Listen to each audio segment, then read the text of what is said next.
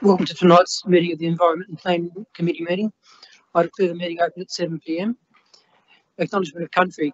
I'd like to acknowledge the Bidjigal people of the Eora Nation, who are the traditional custodians of all lands, waters and sky in the Georgia River area. I pay my respects to elders past and present and extend that respect to all Aboriginal and Torres Strait Islander peoples who live, work and meet on these lands. There are no apologies tonight, and there's been no request to attend the meeting via audio-visual link. Notice of live streaming of committee meeting. Staff and public are reminded that this meeting is being recorded for minute-taking purposes and is also being broadcast live to the public on Council's website in accordance with Section 5 of Council's Code of Meeting Practice. The recording will be made available on Council's website. Code of Meeting Practice. The order of business is shown in the agenda, which has been made available. Staff and public are reminded that this meeting is open. Doors to the meeting room are to be left open unless the meeting moves into a closed confidential session, according to Section 14 of the Code of Meeting Practice. Only if the meeting moves into a closed confidential session will the public broadcasting of the meeting be suspended. Council's Code of Meeting Practice prohibits the electronic recording of meetings without the express permission of Council. Mobile phones must be turned to silent during the meeting. Disclosures of interest. Do any councillors have any interest to declare? Okay, thank you. There are no disclosures of interest, and there's no speakers for the public forum tonight. So the first item is confirmation of minutes of the previous meeting. ENV 01524, confirmation of the minutes of the Environment and Planning Committee meeting held on 11th March 2024.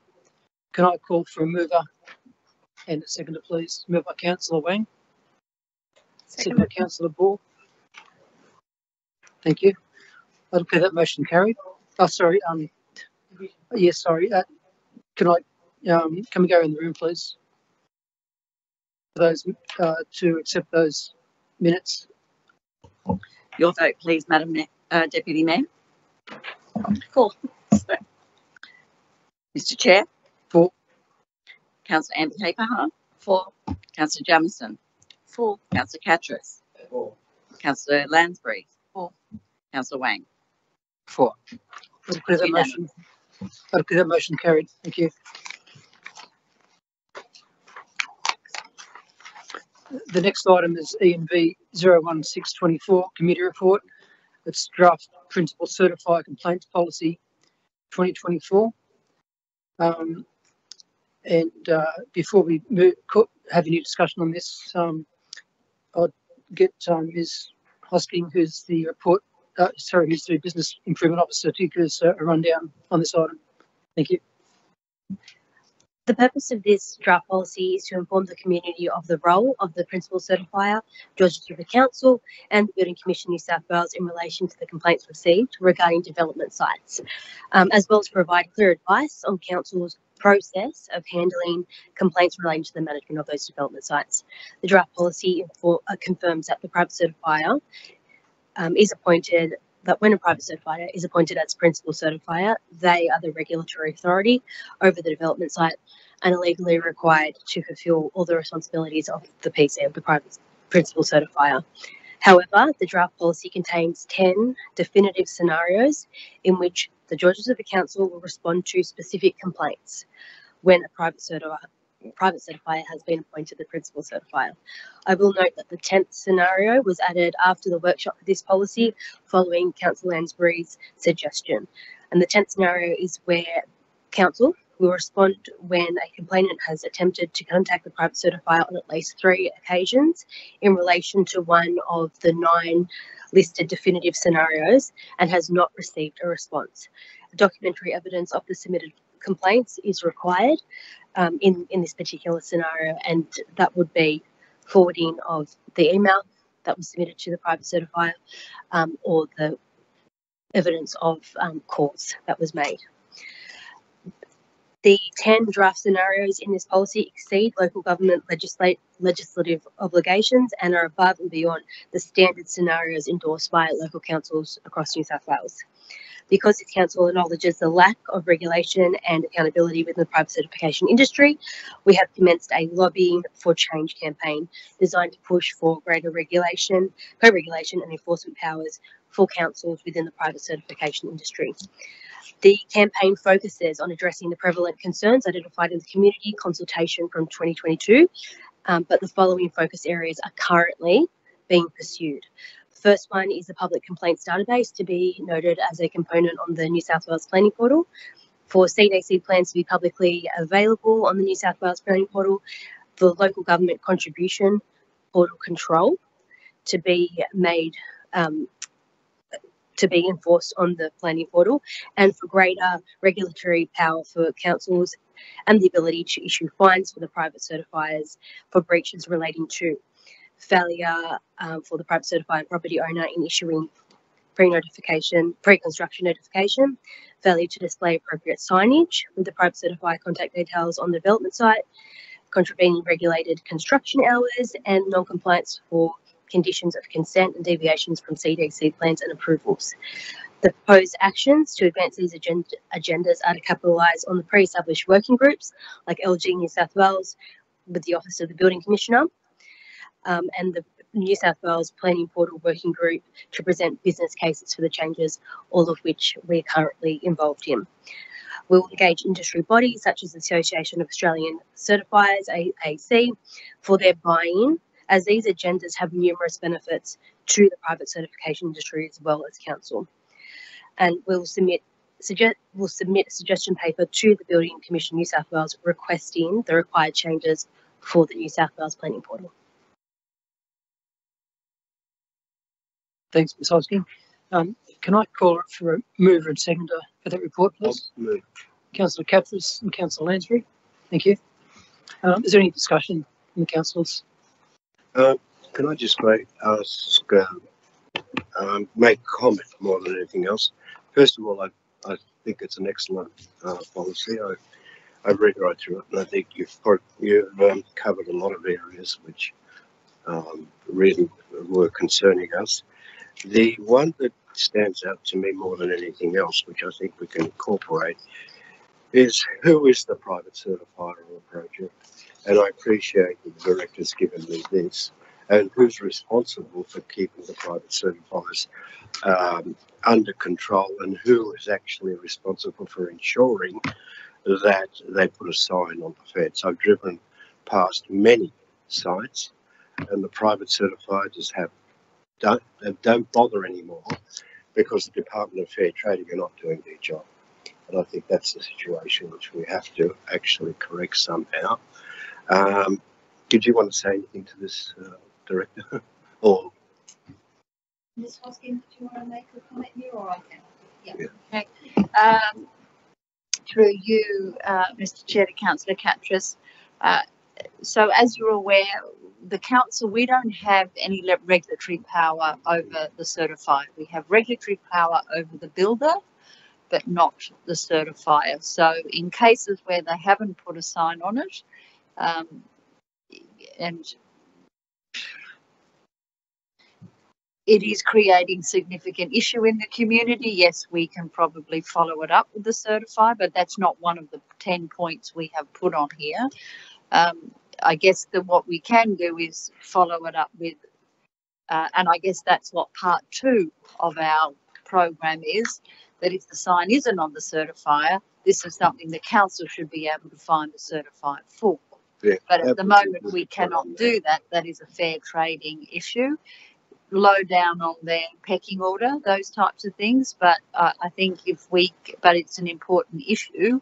So if we can get to this next stage, maybe education might be a part of this program as well. But the Commission is pretty clear that the Commission is the regulatory body for certifiers, not council, but we can try a co-regulation approach. Well, the only other thing that I would suggest, because I've looked at the maximum penalties, they're 55 for not having a sign. This is specifically for not having a sign. It's section 75 of the Environmental Planning and Assessment Development Certification of Fire Safety Regulation 2020, 55 up to 55 penalty units, not having a sign. It translates to $6,050. And I think because the Department of Fair Trading is not doing their job, going around at least, I mean, maybe we could ring them and say, there are a number of sites here, you better go and do your rounds. The other thing I was thinking of doing, I think that we could look at is, you've got all this lobbying that you like to do, which I think is really good. The section 29, it says CDC plans to be publicly available on the New South Wales planning portal, and then local government contribution portal control. Maybe we can lobby them to actually, as soon as they submit the construction certificate to the portal, they must submit also the name of the private certifier, the name, address and contact number.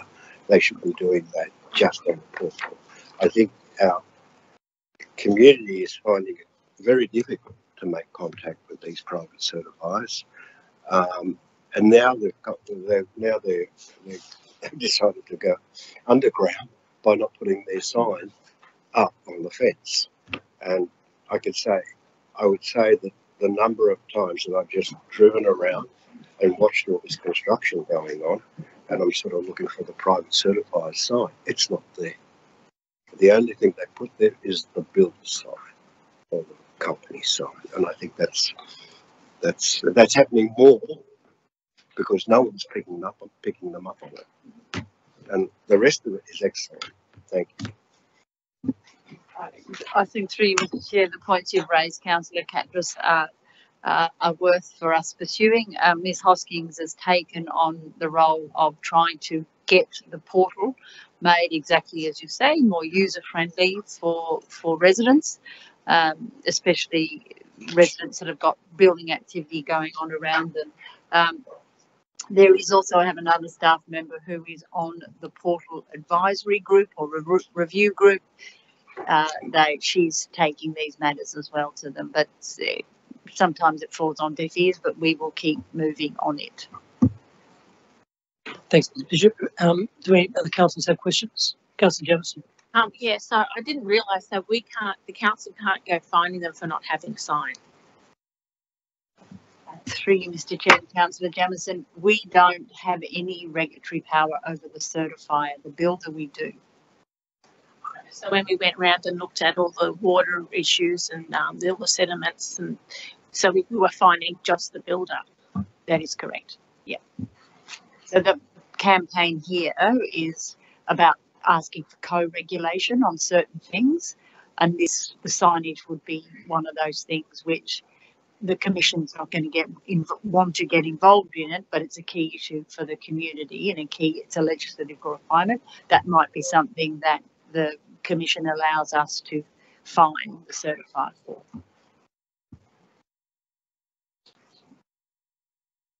Thanks, Director. Any other questions from the council? Councillor Lansbury. It wasn't actually a question. I was just going to speak to it, if that's okay. Personally, I just wanted to thank Ms. Bishop and Ms. Hoskins and your staff for putting together this policy. This has been a long time coming.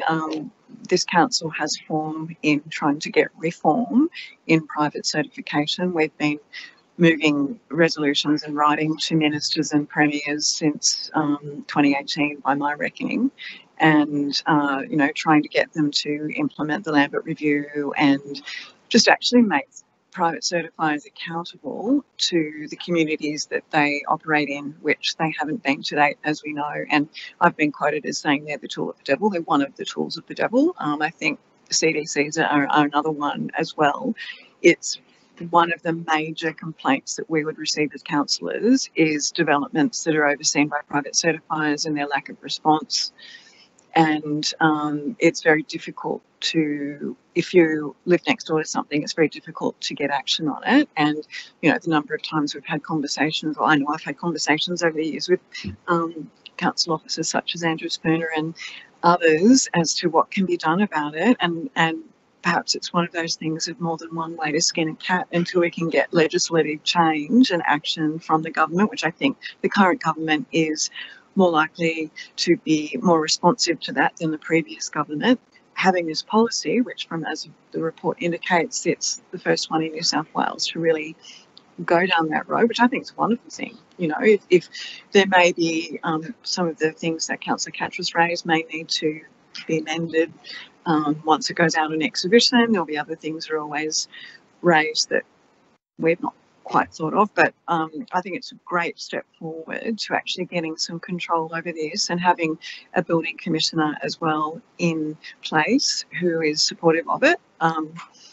We're in a very good spot, so well done. Thank you. Thanks, Councillor Lansbury. Any other councillors with any questions or comments? Councillor Wang. Yes, through you, Mr. Chair, to the Director. So for paragraph 18, for mentioned point 6, 7, 8, 19 are precedented across the New South Wales local government. So my question is, do we need what's the process to get this approved? Do we need to go through the state to get approved for those points? Through you, Mr. Chair, to Councillor Wang. Oh, sorry. Through you, Mr. Chair, to Councillor Wang. The approach would be as the recommendation says, that this is a council document, so we would follow the normal process that the document is placed on exhibition. We will do, as Rebecca has indicated, Ms. Hosking has indicated, we will do some targeted consultation while it is on exhibition, take submissions into account, and it will come back to you for consideration and adoption. If we get it adopted, we will then take this policy to the Commission and indicate to them that they might wish to use it as a pilot project, or use it as that other councils may wish to use in relation to clarification of the roles of when a council will go out on site to private certify. So we will then, once it is endorsed and adopted, we will then spread the word around. While it's on exhibition, we will also probably send it in to the Department of Fair Trading, provide them with a copy of it as well as send it to SS Rock and get their views on it too. So no, the answer is no, it doesn't need state government endorsement. It just is adopted by council. Okay, so I just want to make sure again, Mr. Chair, the jurisdiction is clear. So do we have this power without the state explicitly approved? What the policy has been written in accordance with current legislation. Okay, so yes, we do. If you look in the report, which is from paragraph 25, that is talking about the next steps we might take, which would require some changes to legislation, which I've just raised with Councillor Jamieson, is that co-regulation of certifiers. We would be asking for the legislation to be amended to allow us to have a co-regulatory role with certifiers. As Ms. Hosking has mentioned too, we would be looking at trying to improve the function of the portal, but we're lobbying for change to do that, but that is the next step. Okay, thank you. That answers my question. I also like to echo Councillor Lansbury's message. It's a great document, and even the public exhibition, I think it would receive very positive feedback from the community. Great job. Thank you. Thanks, Councillor Wang. Anybody else like to make a comment or have a question? All right, thanks. I'd just like to say, I'd like to thank the Director, her managers and staff for compiling this excellent document. I'd like to acknowledge also the efforts of Councillor Jamieson, who raised this issue at Council 2 years ago and who brought a related motion to last year's LG New South Wales conference, which was that LG New South Wales urges the New South Wales government to take steps to improve private certification processes, which was passed immediately and without debate. Okay, that's what to say on that. In that case, I'll put this motion to a vote. If we go in the room, please, Ms. McKinley. Your vote, please, Madam Deputy Mayor. For. Mr. Chair. For. Councillor Amby Haperham. For. Councillor Jamieson. For. Councillor Catras. For. Councillor Lansbury. For. Councillor Wang. For. It's unanimous. Thank you. I declare that motion carried. There being no other business on the agenda, I declare this meeting closed at 7:20 p.m. Thank you.